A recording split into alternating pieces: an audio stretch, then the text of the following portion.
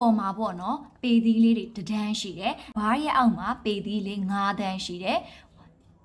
ဒီနေ့မှာအဓိကပြပေးသွားမှာကတော့တရုတ်ပေသီးရဲ့တွက်နည်းလေးတွေကိုဝေမျှသွားမှာဖြစ်ပါတယ်။ဒါဆိုလို့ရှိရင်စပြီးတော့ကျမတို့ counting ပိုင်းလေးကနေစပြီးတော့သွားမယ်။ဆိုတော့ကဒီအလယ်မှာဘားလေးရှိတယ်။ဘာကြောင့်ဘားလေးရှိတာလဲဆိုရင်အပေါ်ကပေသီးလေးတွေရဲ့တန်ဖိုးရဲ့အောက်ကပေသီးလေးတွေရဲ့တန်ဖိုးလေးတွေကမတူညီတဲ့အတွက်အလယ်မှာဘားဆိုတဲ့မြင်းချောင်းလေးနဲ့ခြားနာထားတာဖြစ်တယ်။ဟုတ်ပြီဒါဆိုရင်အခုဒီဘားတန်းလေးမှာဘာမှမကက်နေဘူးဆိုရင်ဘာတန်ဖိုးမှမရှိနေဘူး။အဲ့လိုမျိုးကက်နေဖို့အတွက်ကိုကျမတို့တွေကဥပမာလက်ကလေးတွေကဒီလိုမျိုးလေးပေသီးတွေရှုပ်သွားတာမျိုးလေးတွေရှိတယ်ဆိုပါစို့ဒါဆိုရင်တန်ဖိုးတွေကရှုပ်နေတယ်အဲ့လိုမျိုးရှုပ်နေတာလေးတွေကိုရှင်းရှင်းလင်းလင်းလေးဖြစ်သွားစေဖို့အတွက်ပေသီးကိုရှင်းလင်းဖို့လိုအပ်တယ်ဘဲဖက်ထိတ်လေးနားမှာခလုတ်လေးရှိတယ်အဲ့ဒီခလုတ်ကိုတစ်ချက်နှိပ်လိုက်ခြင်းအပြင်ပေသီးလေးကရှင်းသွားတယ်ပေါ့နော်ဒါဆိုရင်ကျမတို့တွေစပြီးတော့တွက်ကြည့်ရအောင် counting လုပ်ကြည့်ရအောင်နော်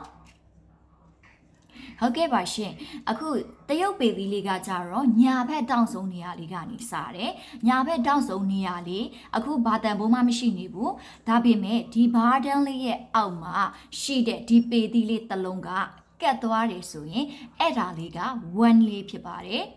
ဟုတ်ပြီဒါဆိုရင်ပြန်ဆွဲချလိုက်မယ်တန်ဖိုးမရှိဘူး0ဖြစ်သွားပြီအကယ်၍နှလုံးကတ်သွားမယ်ဆိုရင်1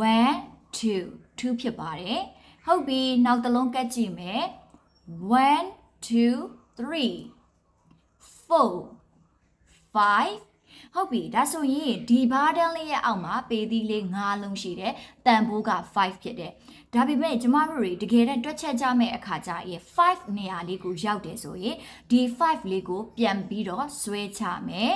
ဒီဘားတန်းလေးရဲ့အပေါ်မှာရှိတာလေးက5ဒီတစ်လုံးထဲက5ဖြစ်ပါတယ်ဟုတ်ပြီဒါဆိုရင်ကျမတို့က1 2 3 4 ထိကရိုးရိုးလေးပဲတွက်တဲ့အခါ4 ထိကိုဒီတိုင်းလေးထားခဲ့လို့ရတယ်ဒါပေမဲ့ဒီဘားရဲ့အောက်က5ကလေးဖြစ်သွားပြီဆိုဒီ5ကလေးအစားကိုဒီဘားရဲ့အပေါ်ကတစ်လုံး5လေးအနေနဲ့လဲလိုက်မယ်ပေါ့နော်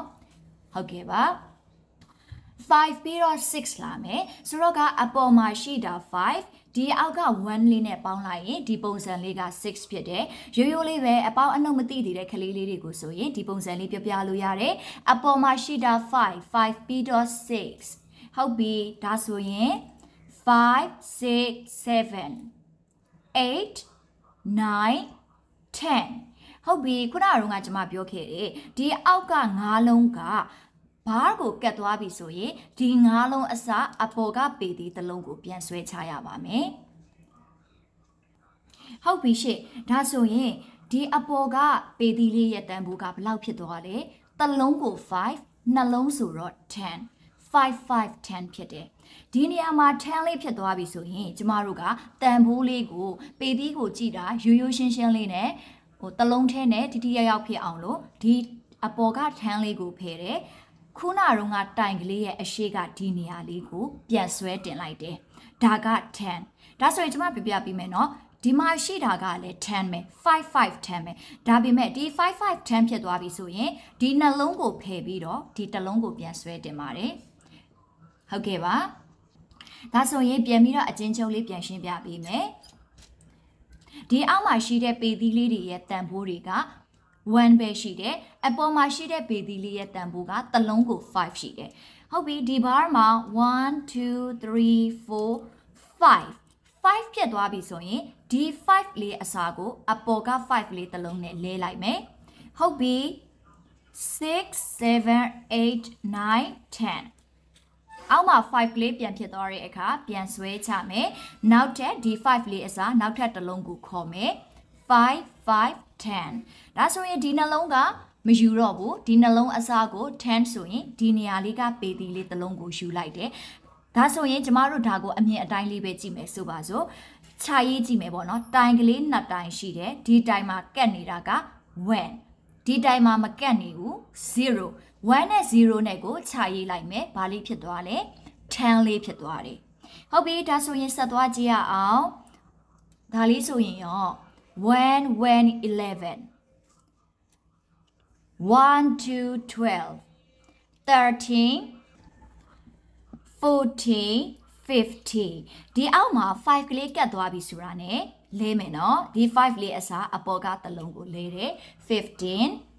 16 17 18 19 20ဒါဆိုရင်အောက်က5ကလေးကဘာကိုကတ်သွားပြီဆိုရင်လဲလိုက်ရအောင်အပေါ်ကတစ်လုံးနဲ့ဒါဆိုရင်5 5 10ဒီ10အစားဒီမှာတစ်လုံးသွားယူမယ်သွားတင်လိုက်မယ်ဒါဆိုရင်2 0 20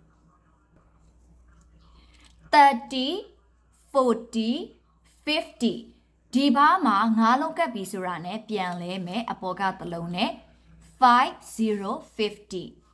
60 70 80 90 100ဒီနေရာလေးမှာ9လုံးကတ်သွားပြီဆိုတာနဲ့ဒီ9လုံးအစားတစ်လုံးပြန်လဲမယ်50 50 100ဒီနေရာနှလုံးအစားဒီအရှိတိုင်ကလေးကိုဆက်သွားမယ်100 100 100 200 300 400 500 5လေးကတ်သွားပြီပြန်လဲမယ်500 600 700 800 900 1000 5လေးကတ်သွားပြီဒီ5အစားအပေါ်က5လေးတစ်လုံးကိုခေါ်မယ်500 500 1000ဒါဆိုရင်ဒီနှလုံးအစားဖယ်လိုက်မယ်အရှိကိုတတိုင်းထပ်တို့ဒါဆိုရင်1000 1000 10,000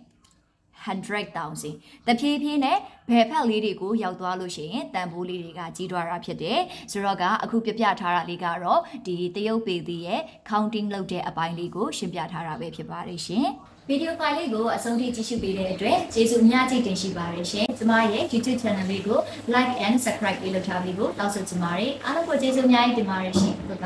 ကနေ့အနေနဲ့ဖေဖေမေမေတို့အနေနဲ့ကကြတော့ကိုယ်ကလေးငယ်လေးတွေလိုက်နိုင်တဲ့တင်ရိုးလေးကိုသွားကိုတင်မဲ့ပေသီးအမျိုးအစားရဲ့ခေါင်းစဉ်လေးကိုတေချာလေးကြီးညာပေးစီချင်တာပေါ့နော်